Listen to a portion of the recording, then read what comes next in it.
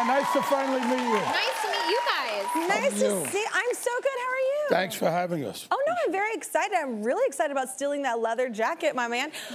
Did you watch The Sopranos? Were you into The Sopranos? Oh, I would watch The Sopranos with my dad. Oh, I love that. Like I like couldn't quote you like everything from every episode, but like that was like a bonding thing, you know, just like that's cool. Murder, but also family dynamics. Because that's really what the show's about. Exactly. Interpersonal relationships. That's what the show's about. I love you so much.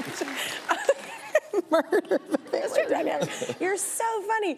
Okay, so you guys did the show together for 5 seasons, right? So what were your first impressions of each other? Did you like each other at first, or were you like, We don't like each other now. Oh. I mean at first.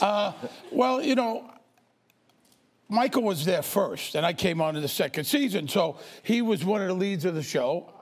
So it was one of my first days. I was very excited to meet him, you know. Yeah. And they introduced us, and he went, "Yeah, how you doing?" He gave me the fish hand. You know the fish hand? Yeah. This is what he gave me. Yeah. He gave me the fish hand. I'll never see you again. That's exactly right. The pay no mind list, and that's exactly what he did. And to this day, it's kind of the same way. Kelly, I was told to keep a distance. He had a terrible reputation coming out of Las Vegas as being very difficult. And Is this true? It took a while to get used to his ways, his demands, and everything. And then we wind up one night, he came over, he said, let's go out for a drink, and that was one of thousands of drinks. But just to show you what things are like even today, this is what happened today. Wait, trying to what, get in the on-site? front gate. Michael Schirripa. Oh, yeah. Michael Schirripa. They can't even get my name couldn't right. spell your name right? Because he's always pulling these moves on me. So, there you go. Well, That's anything, that's just awesome. that's the way the cards fall, Kelly. Those are my favorite friendships, the ones where you can call each other out constantly. I love that. Well, in your first scene in the first episode, you're driving, right? So is it true that you didn't know how to drive? No, I spent my adulthood in New York City, so a lot of us don't drive. Yeah. But I got cast basically to be Tony Soprano's driver.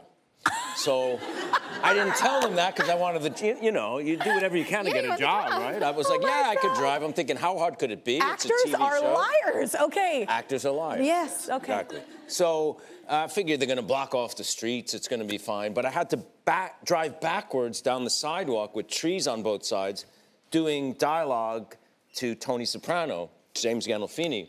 And I did it like 5 times. And then the director said, do it one more time, twice as far, twice as fast. Boom, right into a tree. Backed right in it, destroyed the rear end of the car. Airbags go off. James Gandolfini's head snapped. There's smoke, people are running, and I'm just like, I'm getting fired.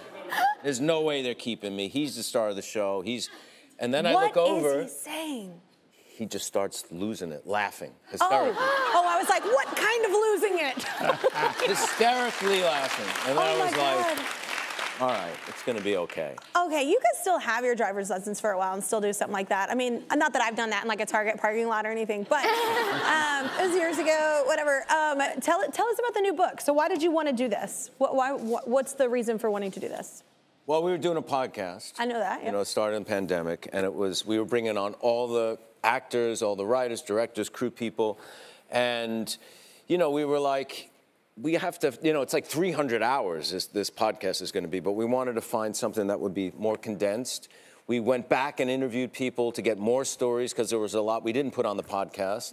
And this is an oral history. It's from the mouths of the people who made it. So this is firsthand, behind-the-scenes information. It's so cool. Including the creator, David Chase, and 98% of the cast. If you're a Soprano fan, you're going to want this book. Well, you have to be living under a rock, not really to be a fan. So that's why I think it's so cool that it's an amazing thing to be a part of something so magical, like such a big, huge thing of pop culture. Like, did that set in right away for y'all, or did it take like a few seasons? No, it did not set. I mean, we weren't sure if it was even going to work as a show because there had not been any real series on cable that were hits at the time. And when it came out, though, it got these crazy reviews all over the place. And then it started to get a following, and there were billboards and that kind of thing, and it just kept going from there. And now it's seems like it's more popular than it ever was. And that's amazing to be a part of something that huge. I think 50 years from now, they'll still be watching this thing. I know. Well, that's a classic, sign of a classic. Well, the show famously ended in the middle of a scene and a song. No one knows if Tony Soprano lived or died. So, what do you think? I think Tony Soprano is alive and well. Okay. And eating onion rings in New Jersey. I think that sounds awesome. That's what I think. Okay. I have a feeling you have a different opinion. Of course. He always got a different opinion. I saw him. He did the thinking man pose. No, I think the cut to black was his point of view, and that's the end for the character. That was the last thing he saw, and then it was very snuffed And out. Michael is wrong, Kelly. Listen to Uncle Steve. Michael's wrong.